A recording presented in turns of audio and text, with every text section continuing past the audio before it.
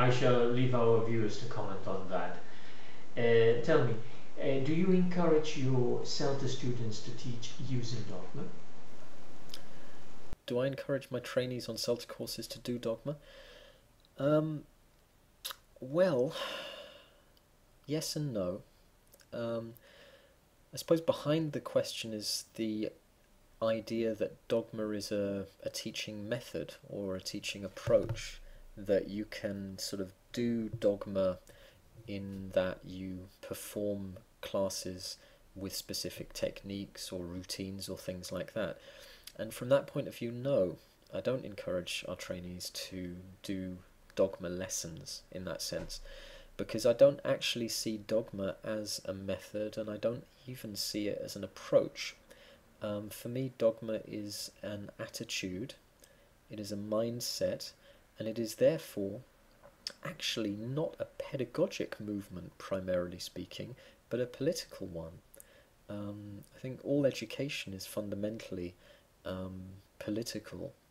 It's trying to affect social and personal change, and so dogma ELT, or teaching unplugged, is essentially trying to change on an individual basis through teachers and then their experiences with learners, society, to make us as a whole, I think, more attentive to each other, more reliant on ourselves, less dependent on external supports or resources for our own development and progression.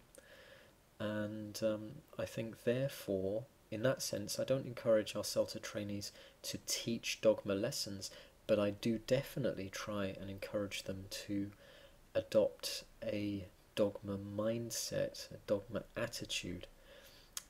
I want them to think dogmatically, much more than I want them to act dogmatically. I don't know if that answers your question, but I hope it does. Whoa, that sounds deep.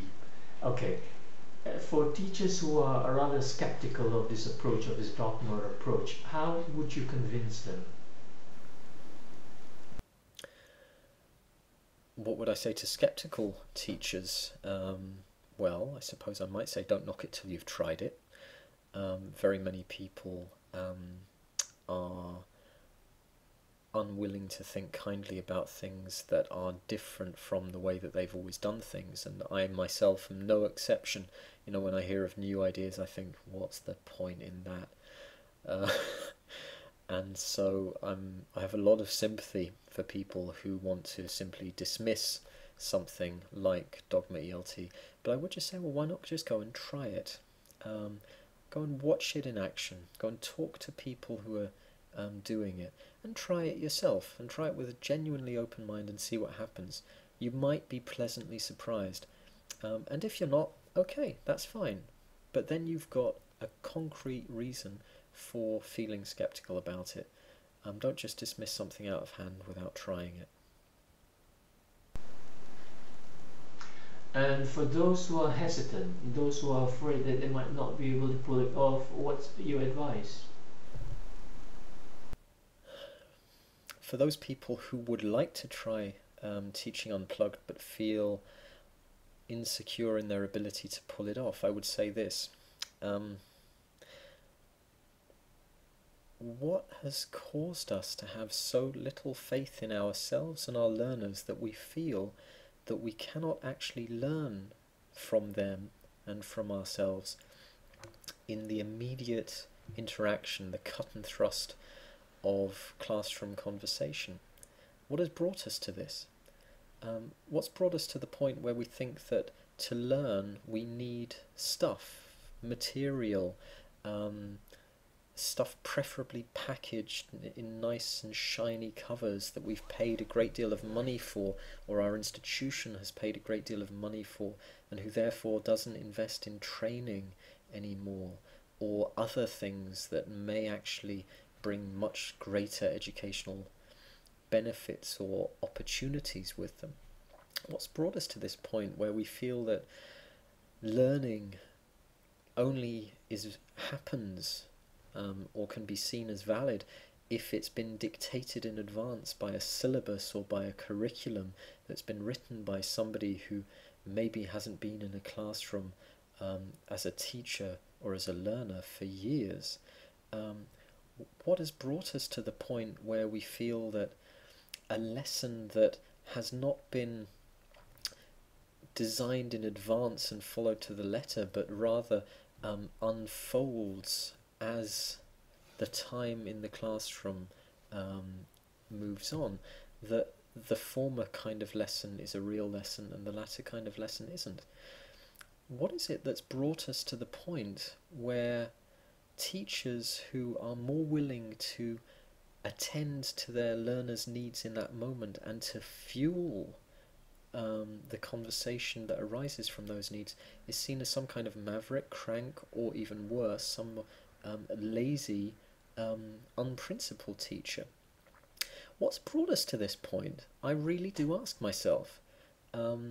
I'm not blaming anyone. I'm not blaming governments. I'm not blaming syllabus writers. I'm not blaming publishers. I'm not blaming any of those large institutions for this.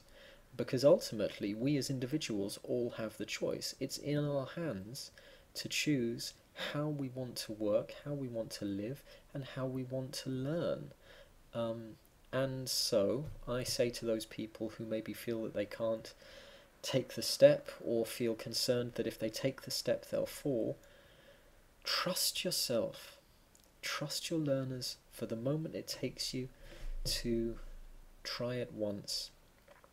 And believe me, you will rise with the occasion and the situation will be safe and the wave will carry your weight. To steal a metaphor from Dave Coulter there, who incidentally, if you're interested in starting to teach unplugged, you should really follow his blog, languagemoments.wordpress.com. He's a very young teacher. He started teaching dogma very early in his career, and if you read his posts, you can really get a lot of inspiration for starting yourself. There are other people out there like him, like Ollie Bedell, I hope I'm pronouncing that right, like Adam Beale. There are blogs of CELTA teacher trainers like Chia Soon Chong and now Gemma Gardner. There are all kinds of people out there who are trying. It's about trying. The attempt is all. Don't worry about failure. There's not that much that can go wrong in 90 minutes that you can't repair if you really have to. So just take the risk.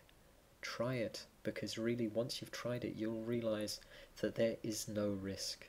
There's never been any risk. Try it.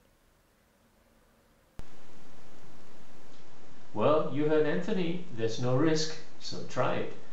Anthony, just to round up this very interesting chat, tell me, when's your next conference, and do you know what you'll be talking about? Well, I've just returned from the ETAS SIG Day in Zug, giving a talk and a workshop there, and I thoroughly enjoyed that. And my next conference is Glasgow, IATEFL 2012. Hope to see you all there. And if I'm lucky, if I get accepted, I'll be giving a talk about the 7 deadly sins of ELT, as I've called them. A bunch of techniques and approaches to work in the classroom that, for one reason or another, have fallen out of fashion since the communicative approach rose to prominence back in the 80s. And I'm trying to basically rehabilitate some things that were good about audiolingualism and grammar translation and things like that. So if you're interested in some reactionary ranting from me, or if you want to get into a good old-fashioned pedagogic fight, then come along, assuming of course that they invite me. If they won't, I'll just be going to a lot of other equally interesting or more interesting talks and representing the teacher development SIG there.